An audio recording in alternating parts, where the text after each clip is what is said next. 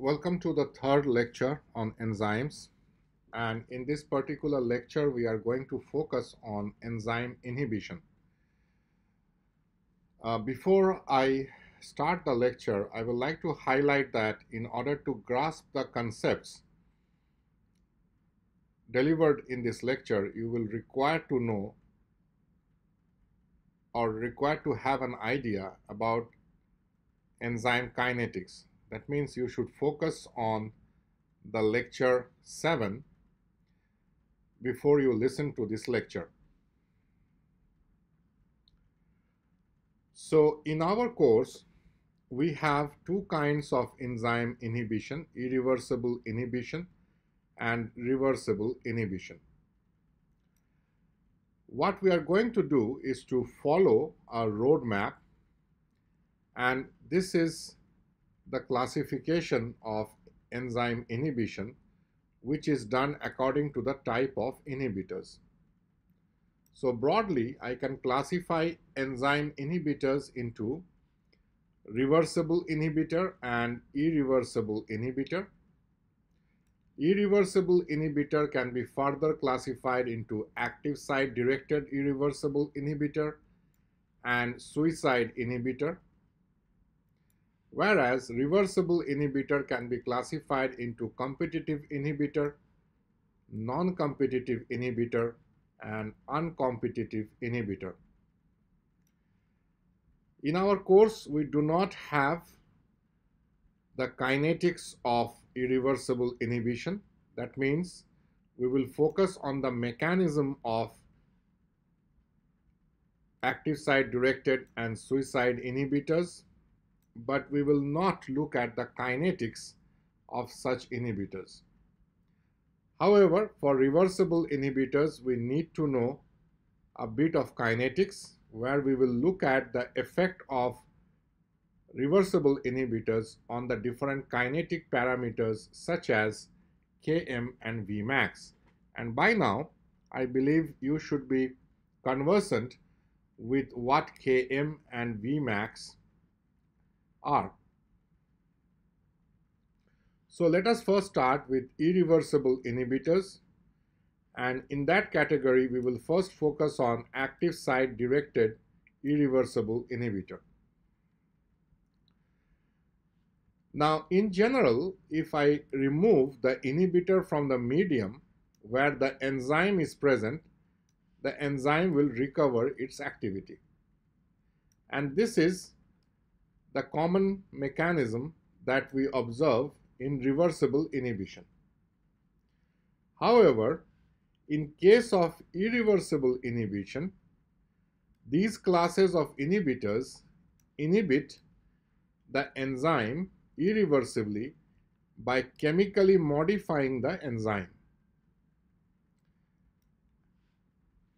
So, if the inhibitor is removed, the enzyme does not recover its activity. So, generally, such kind of inhibitors are poisons, or they mediate toxicological effect. Let us try to understand this particular type of irreversible inhibition using the example of acetylcholinesterase. Now, acetylcholinesterase is an enzyme.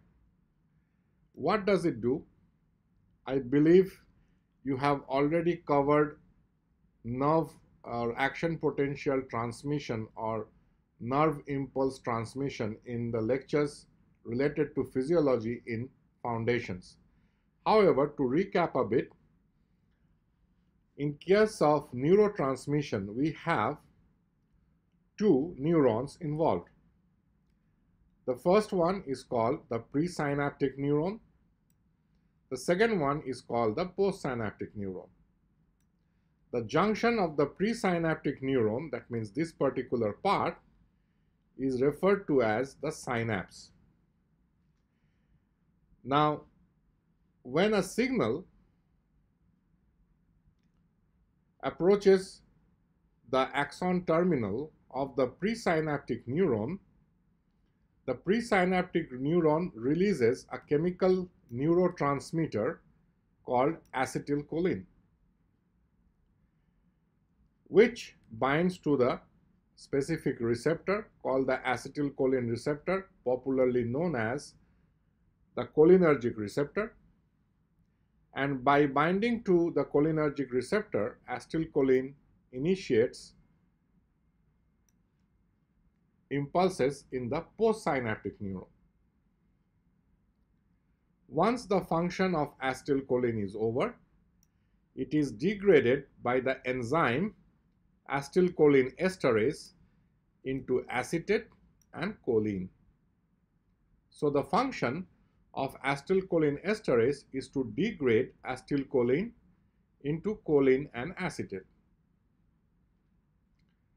Now, specific toxins have been developed which bind to acetylcholine esterase, and when such toxins bind to acetylcholine esterase, acetylcholine cannot be broken down into acetate and choline.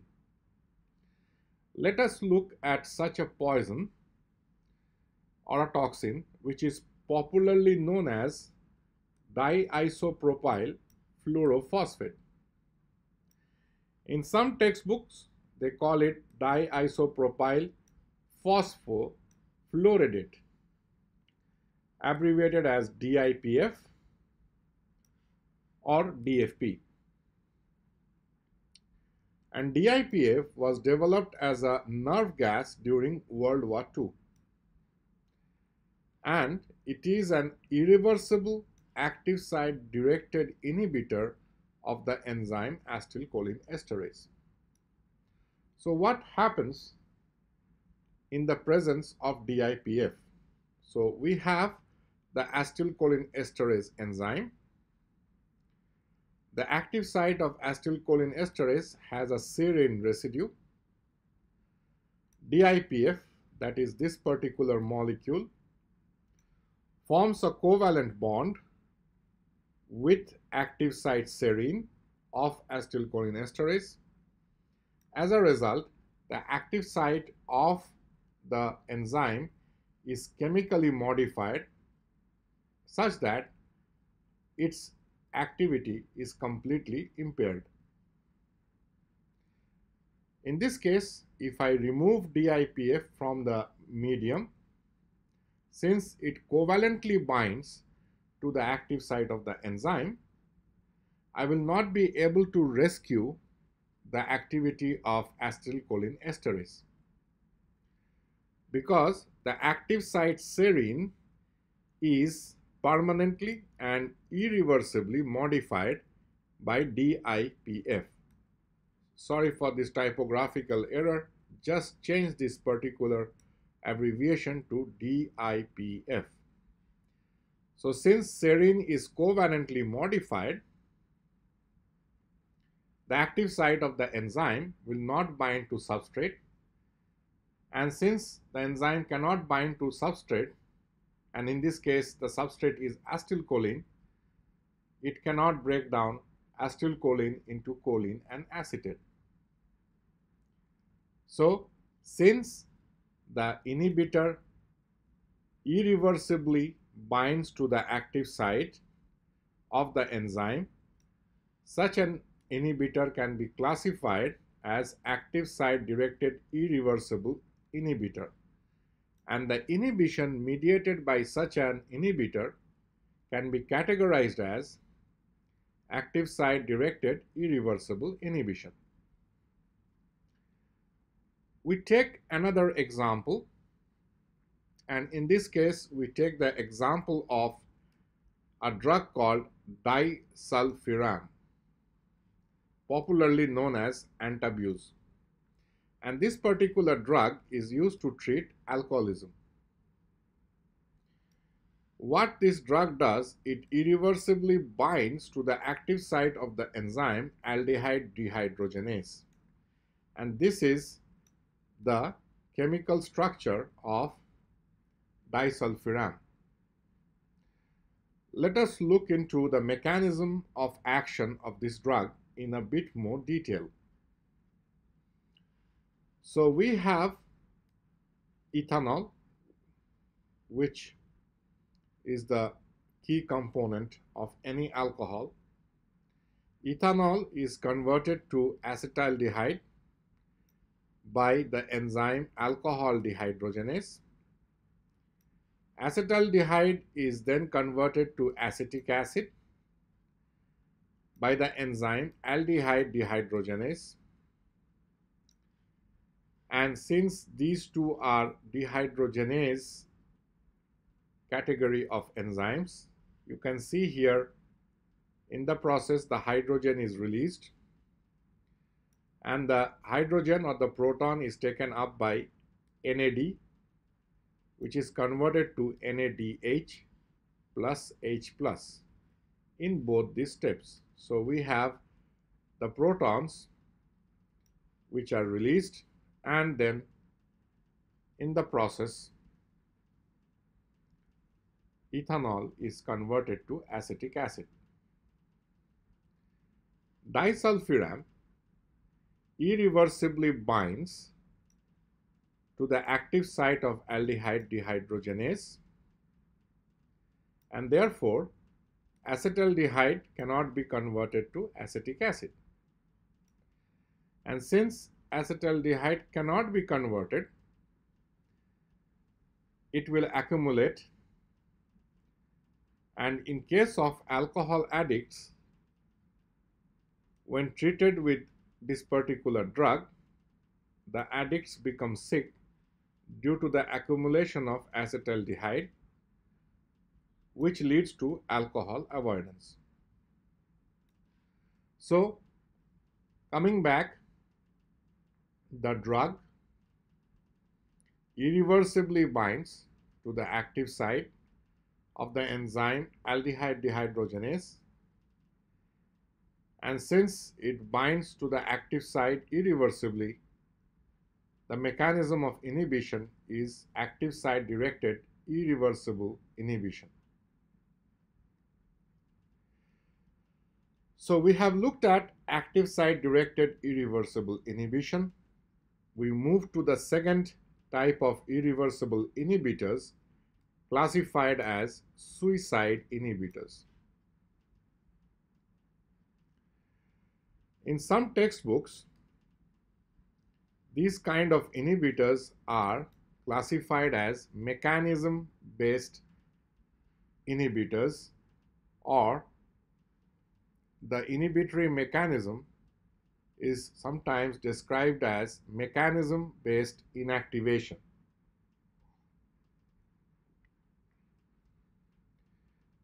What happens in suicide inhibition is that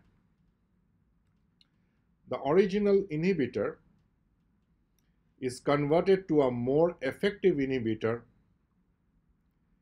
with the help of the same enzyme that ought to be inhibited by the inhibitor. The formed inhibitor binds irreversibly with the enzyme. It will become clear when I talk about two examples. So let us move on to the first example. And in this case, we take the example of the drug allopurinol. And allopurinol is used to treat the condition called gout. But in order to understand the mechanism of inhibition mediated by allopurinol, we need to have an overview of gout. So in our body, the nucleic acids are made up of purine and pyrimidine bases. These purines from nucleic acids and also from diet are metabolized into hypoxanthine, and these conversion of purines to hypoxanthine will be discussed in detail in the course of molecular biology. However, for now, you should know that purines, through several steps, are converted to hypoxanthine. Hypoxanthine, in the presence of the enzyme xanthine oxidase, is converted to xanthine, and xanthine, by the catalytic activity of the enzyme xanthine oxidase again, is converted to uric acid. Under normal conditions, uric acid is excreted through the urine. However, if the plasma uric acid concentration in individuals are elevated, these uric acids lead to the formation of urate crystals, and these urate crystals get deposited in the joints, which become inflamed and swollen, and there is excruciating pain, and the condition is known as gout. So this particular drug allopurinol inhibits xanthine oxidase. Therefore, hypoxanthine cannot be converted to uric acid, and since the plasma uric acid concentration goes down, the person is relieved from gout. So this is how allopurinol is used to treat gout. But how does allopurinol mediate its inhibitory effect on xanthine oxidase? And this particular part we will have to look at in more detail.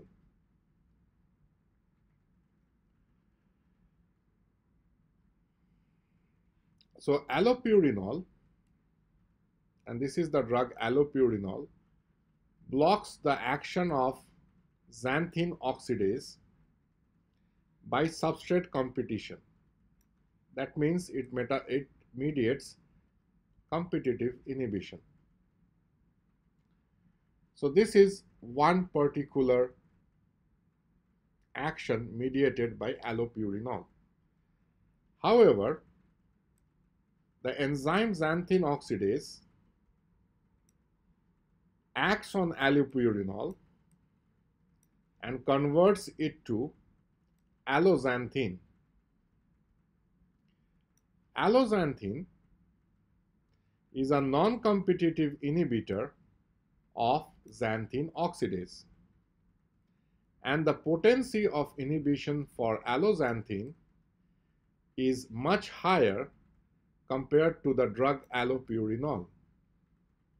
I repeat, allopurinol competitively inhibits xanthine oxidase, but it is also converted by the enzymatic effect of xanthine oxidase to alloxanthine, which non-competitively and more potently inhibits the enzyme xanthine oxidase. And since xanthine oxidase is inhibited, hypoxanthine cannot be converted to uric acid, and the plasma levels of uric acid is decreased, and the person is relieved from the condition of gout. So xanthine oxidase itself is responsible for converting allopurinol to alloxanthine. So the drug becomes a more potent inhibitor by the enzyme itself, and therefore this kind of inhibition is categorized as suicide inhibition. I hope this is clear. I take another example, and this time we talk about aspirin.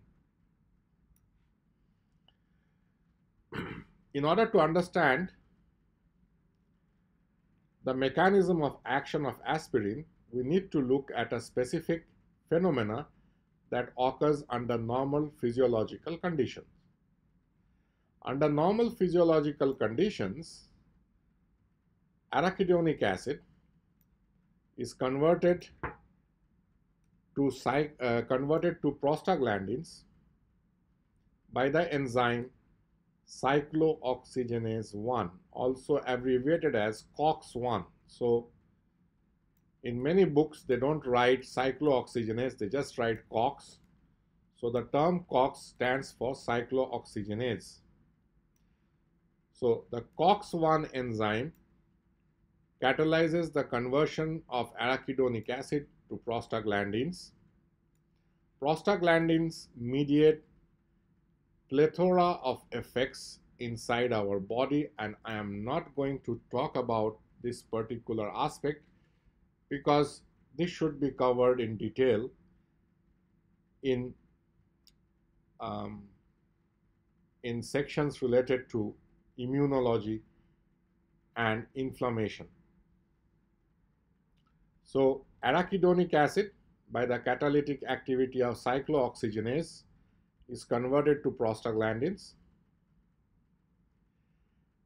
and these particular chemical molecule are responsible for mediating plethora of physiological effects, predominantly inflammation. And the step of conversion of arachidonic acid to prostaglandins by cyclooxygenase 1 can be inhibited by the drug aspirin. I believe you already know from your concepts in organic chemistry that aspirin is acetyl salicylic acid, and this is the structure of the molecule aspirin. This is a schematic representation of the enzyme COX-1. So this is the enzyme, and at the active site of the enzyme we again have a serine residue. So such kind of enzymes which have serine at the active site are called serine proteases. In our course we have already looked at one serine protease, acetylcholine esterase. Cyclooxygenase 1 or COX-1 is a serine protease. The drug aspirin or acetyl salicylic acid is converted by this particular enzyme to salicylic acid, and you can see here you have a covalent linkage found between active site serine and the acetate group derived from acetyl salicylic acid. Salicylic acid that is formed inhibits cyclooxygenase 1 further. So this is an example of both active site directed enzyme inhibition as well as suicide inhibition. I repeat, aspirin or acetyl salicylic acid is converted by COX-1 to salicylic acid. In the process, the active site of the enzyme is completely impaired, as well as the formed salicylic acid also inhibits cyclooxygenase.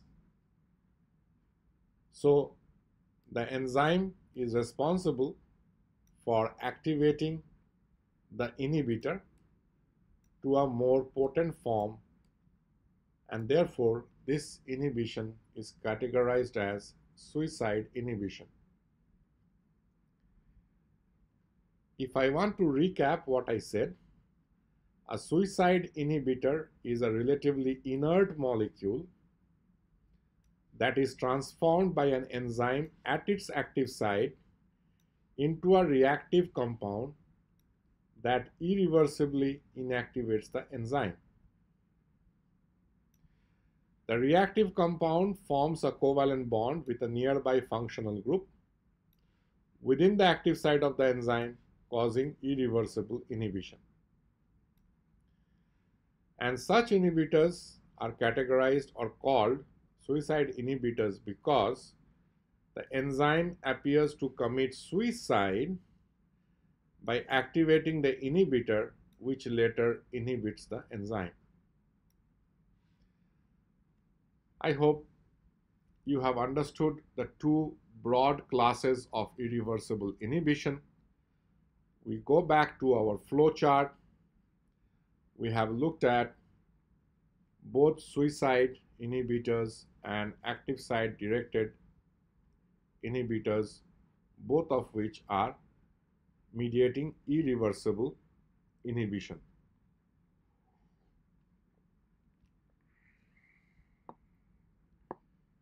Now we come to the next category of inhibitors, which are reversible inhibitors. In this category, we have further three classes: competitive, uncompetitive, and non-competitive. And for each of these classes, we will have to look at the effect of the inhibitor on the kinetic parameter Km and Vmax. So let us start with the first class of reversible inhibitors, the competitive inhibitors.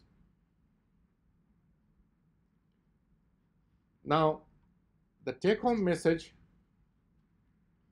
for this particular type of inhibitors or the mechanism of competitive inhibition is that the inhibitor molecule resembles the real substrate in terms of its structure.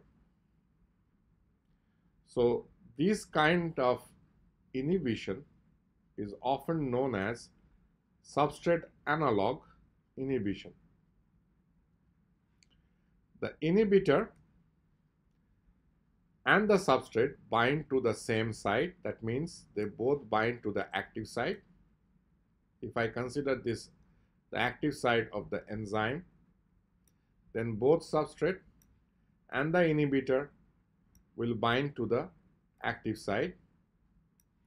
In the presence of the inhibitor, we get the enzyme inhibitor complex, and the formation of the enzyme inhibitor complex cannot give rise to product formation. As long as the competitive inhibitor holds the active site, that means if this particular site is occupied by the inhibitor, the substrate cannot bind to the enzyme. That is, the enzyme is not available for the substrate to bind, and the inhibition can be modulated by relative concentrations of the substrate and the inhibitor. If I want to have a schematic overview for this particular inhibition, let us revisit it again. So this is the enzyme. The enzyme has an active site. The substrate binds to the active site in the absence of the inhibitor, giving rise to the enzyme substrate complex, which then leads to the formation of the product.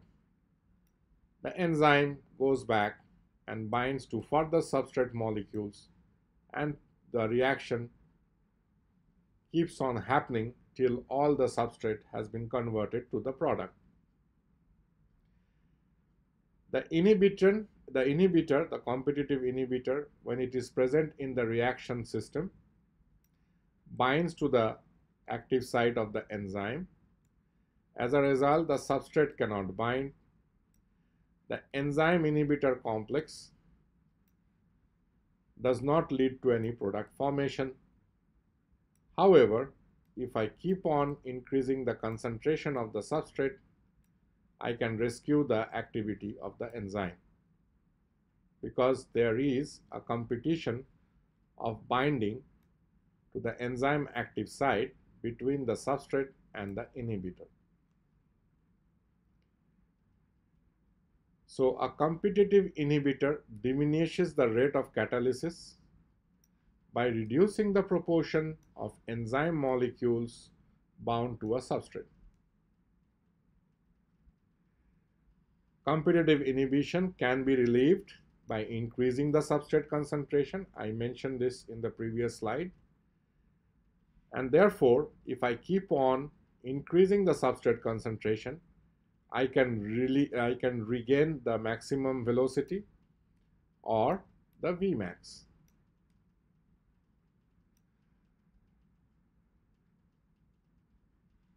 So a higher substrate concentration is therefore needed to achieve a half maximum rate, and in line the half maximum rate or the half maximum velocity is the Km. So in presence of the competitive inhibitor, the Km will increase.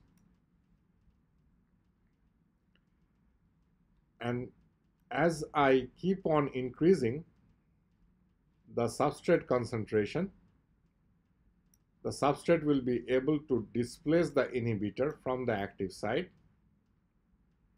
and in doing so I can again achieve the maximum velocity or maximum rate of the reaction. In line, the Vmax is not influenced by this type of inhibition. This will become clear when we look at the Michaelis-Menten and the Lineweaver-Burk plots. First, let us take an example. We have succinate. Succinate is converted to fumarate, and this reaction, I have chosen this reaction because it's there in our course. So succinate is converted to fumarate by the catalytic activity of the enzyme succinate dehydrogenase. If I look at the structure of succinate, this is the structure. It has two carboxylic groups, and in the process, because it's a dehydrogenation reaction, we lose hydrogen or protons and we get fumarate. So if I want to have an inhibitor for succinate dehydrogenase, I will take an analog of the substrate, that is an analog for succinate, and add it to the reaction medium. And the analog of succinate that will inhibit the reaction is malonate. If you look at the structure of malonate and compare it with that of succinate, you will see that both of them have similar structures, at least the polar residues, which are responsible for binding to the active site. So when I add malonate, it binds to succinate dehydrogenase. As a result, succinate cannot bind and fumarate is not found. As I keep on increasing the concentration of succinate, I can relieve the inhibition. In the process, succinate will start binding to succinate dehydrogenase and fumarate will be formed. Now, what happens to the different kinetic parameters in the presence of a competitive inhibitor? You already know that this is the Michaelis-Menten plot, and we plot it in the presence of a fixed concentration of enzyme. So you need to remember this particular concept. In the absence of the inhibitor, we get a hyperbolic plot, which is indicated by the red. When I add the inhibitor binds to the active site. However, as I keep on increasing the substrate concentration, the inhibition is relieved and I am able to achieve Vmax. However, I will require more substrate to reach half the maximum velocity, and since I am requiring more substrate to reach half the maximal velocity, I will have a higher Km value. But with the increase in substrate concentration, I am able to achieve the maximal velocity. Therefore, there will not be any change in Vmax. So the Vmax will remain same. So in the presence of competitive inhibitor, Km increases, Vmax remains unchanged. How the Lineweaver-Burke plot will look in the presence of a competitive inhibitor. Remember, we looked at the Lineweaver-Burke plot in lecture 7. So it's a double reciprocal plot. You now know that in case of competitive inhibition, there is no change in Vmax, so this particular intercept will not change. But Km increases, so there will be a change in Km, and mind it, this is minus 1 by Km. So you need to be careful when interpreting the plot, because you are looking at the value of minus 1 by Km. However, the take-home message is the Km is changing, the Vmax remains unchanged. The ratio of Km to Vmax, which is the slope, will of course change because Km has changed. In the exam, we can give you a specific condition, give you the plot, and ask you to interpret the mechanism of inhibition. So by looking at the plot, you should be able to tell me if it's a competitive inhibitor, or if it's a non-competitive inhibitor, or if it's an uncompetitive inhibitor. So coming back, in competitive inhibition, Km increases, Vmax remains unchanged. We take a clinical example of competitive enzyme inhibition, and I want to focus on this because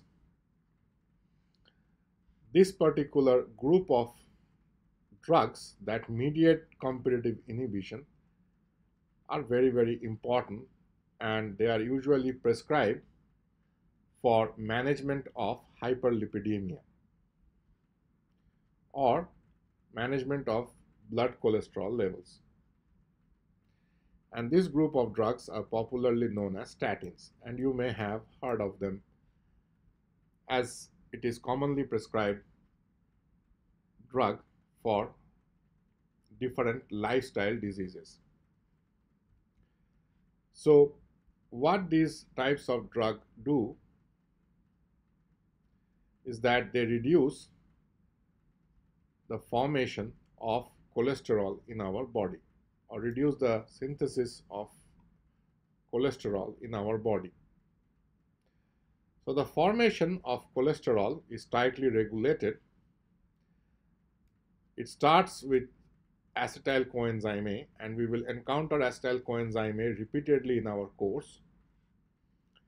Acetyl coenzyme A is converted to HMG coenzyme A, and HMG coenzyme A is converted to mevalonate. This is a rate limiting process. What is a rate limiting process? We will talk about it when we talk about glycolysis. So I'm just introducing the term here. So HMG coenzyme A is converted to mevalonate, and this particular step is catalyzed by the enzyme HMG coenzyme A reductase. Mevalonate, through a series of reactions, is converted to cholesterol, and we are not going to discuss these steps at this point of time. However, for your information, mevalonate, through a series of reactions is converted to cholesterol. So if I stop the conversion of HMG coenzyme A to mevalonate, I will be able to stop the formation of cholesterol. So these drugs are competitive inhibitors of the enzyme HMG coenzyme A reductase.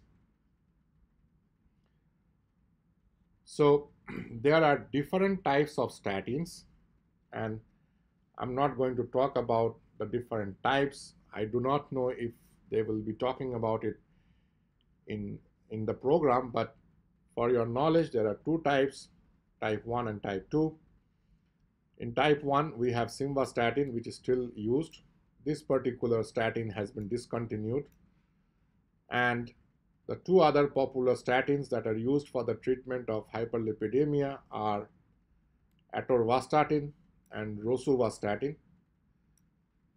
This particular drug is used in people who do not have renal impairment, in people who have renal impairment, whereas rosuvastatin is prescribed for patients with renal impairment. But if you look at this particular part of the drugs, for all the statins, you have this particular chemical moiety, which is a substrate analog for HMG coenzyme A, the substrate for HMG coenzyme A reductase. So if I look at the HMG coenzyme A reductase active site, in the absence of statins, HMG coenzyme A, that is the substrate, which binds to the active site, and HMG coenzyme A, through a series of steps, is converted to cholesterol. However, in the presence of the drug, this particular chemical moiety, or this particular chemical moiety shown here, resembles the substrate and therefore competes with the substrate to bind to the active site. As a result, HMG coenzyme A cannot bind to the active site of the enzyme. In turn, it cannot be converted to mevalonate, and since this step is inhibited, cholesterol is also not formed. If I keep on increasing the concentration of HMG coenzyme A, I will be able to relieve the inhibition, and therefore this kind of inhibition is popularly known as competitive inhibition. So I come back to the Michaelis-Menten plot. You have no inhibitor and you get the Vmax. You have the competitive inhibitor and I can achieve the Vmax by increasing substrate concentrations. However, since I am increasing substrate concentration to achieve the Vmax, I have now changed the Km. So the Km has increased. I can say that in the presence of the inhibitor, the affinity of the enzyme for the substrate has decreased. And if I look at the Lineweaver-Burk plot, there is no change in Vmax, but there is a change in Km. And of course, the slopes will change because the ratio of Km to Vmax is changing. Here they have talked about lovastatin, but any statin will have this particular chemical group, which is a substrate analog for HMG coenzyme A. So we have looked at competitive inhibition. We have looked at the effect of competitive inhibitors on the different kinetic parameters. We move on to the next type of inhibition, which is non-competitive inhibition.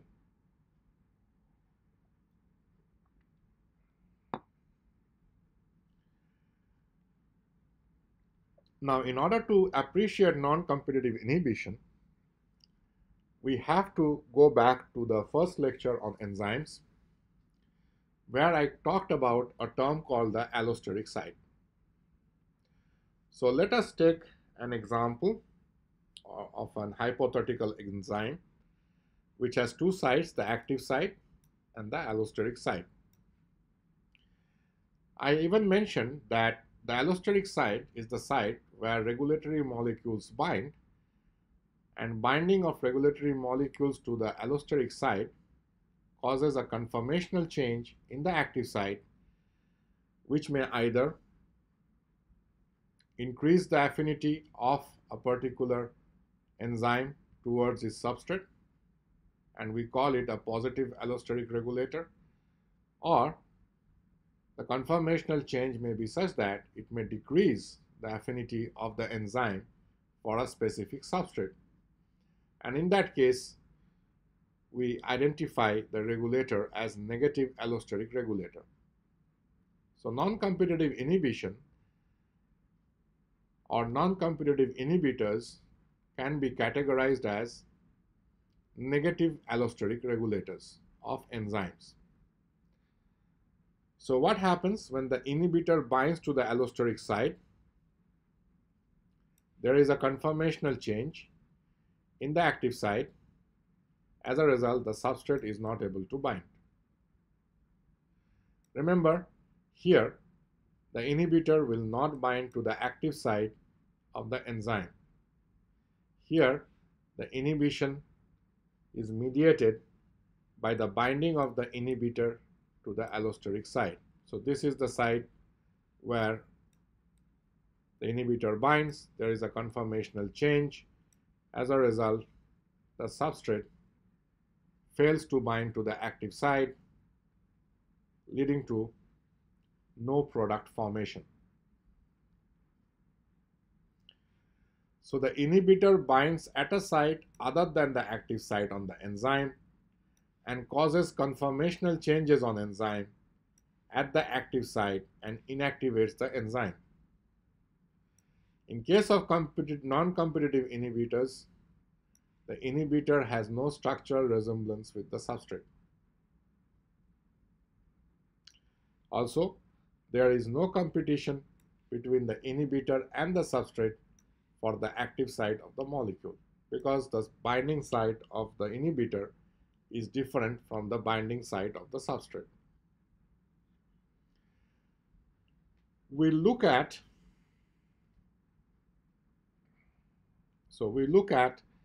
the Michaelis-Menten plot here. As I increase the concentration of the substrate in the presence of the inhibitor, I will never be able to achieve the Vmax. The reason is the active site is not the binding site for the inhibitor.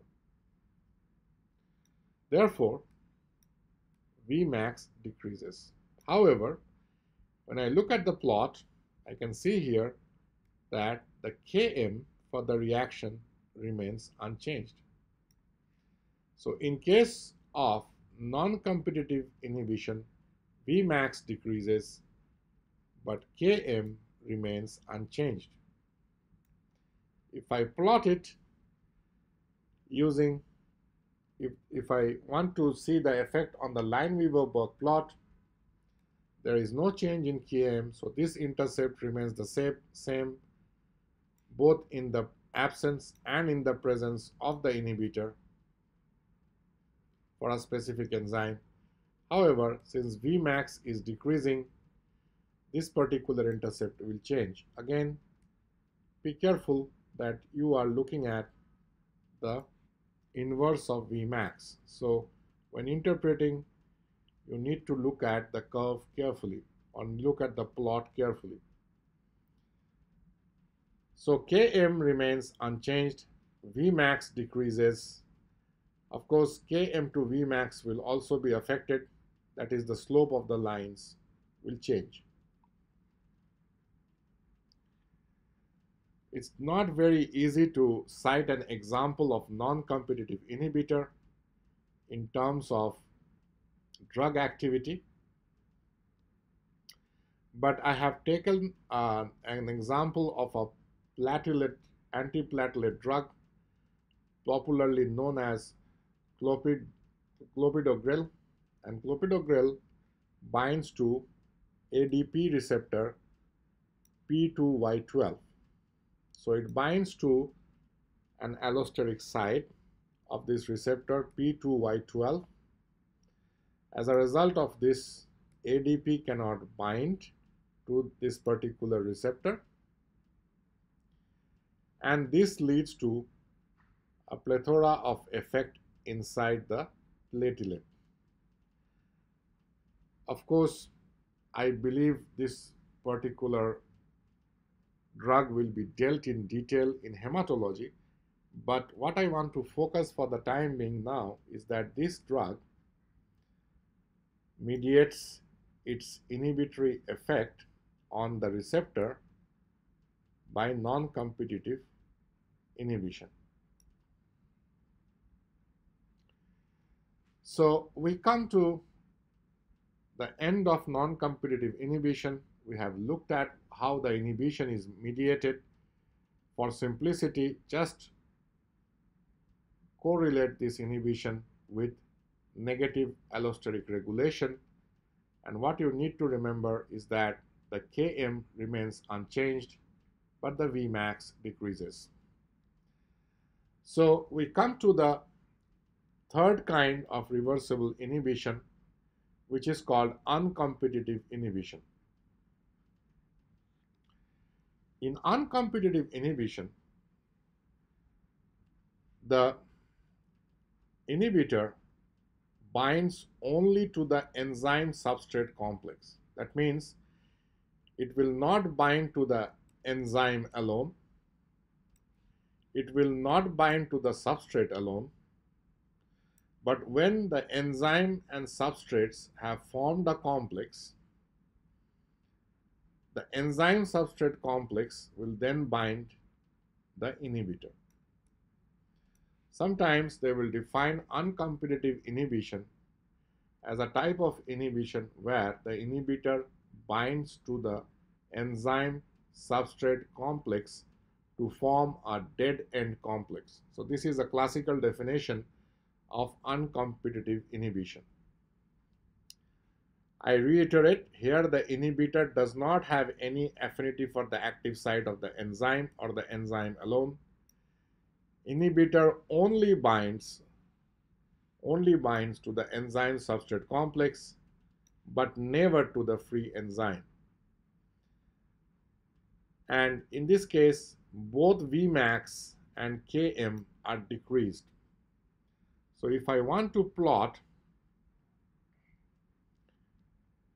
the effect of this inhibitor using the Michaelis-Menten plot, in presence of the inhibitor, the Vmax decreases, and also if you look at it, the Km also decreases. If I want to have it on the Lineweaver-Burke plot, the Km is changed, the Vmax is changed, and therefore this is a very unique kind of enzyme inhibition. We do not have many examples of uncompetitive inhibition in relation to drug action, but there are certain drugs used to treat psychological disorders containing lithium where the drug binds to its target and the mode of action is uncompetitive in nature. What I have done, I have borrowed a slide from a colleague and a friend of mine, and this is kind of a summary slide which you should look at before you go for the exam. So we have competitive inhibition, and what you need to do here is to picturize in your mind the Michaelis-Menten and the Lineweaver-Burke plot for each kind of inhibition. And remember this, in case of competitive, Vmax remains unchanged, Km increases. In non-competitive, Vmax decreases, but Km remains unchanged. And in case of uncompetitive, both Vmax and Km decreases. And this is a reflection of the inhibitor on the Lineweaver-Burke plot for competitive, non-competitive, and uncompetitive mode of inhibition. So this is kind of a conceptual slide that you should probably print out and keep it with you so that you can look at it before you go for the exam.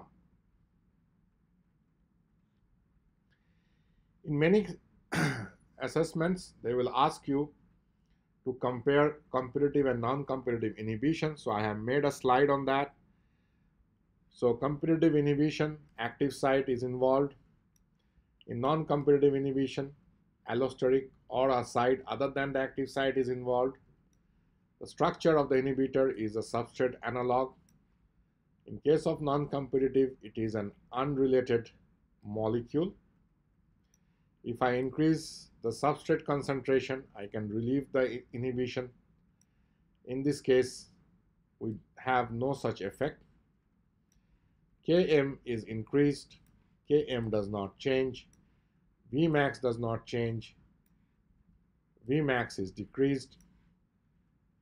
This is a type of inhibition where we see most of the drugs are mediating their action through this mode of inhibition. Non-competitive, of course, I talked about a drug, but actually I talked about a receptor and a drug interaction. I didn't talk about an enzyme and a drug interaction. But there are few examples, not easily available, but most of the time non-competitive inhibitors, most of the time, mark my words, they mediate toxicological activity. Now I have a question for you and you need to answer it for me. In uncompetitive inhibition, the Km is decreased, which is unique. That means in the presence of the inhibitor,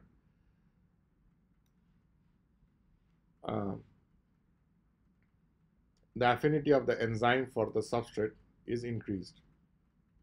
So the inhibitor is actually increasing the affinity of the enzyme for the substrate.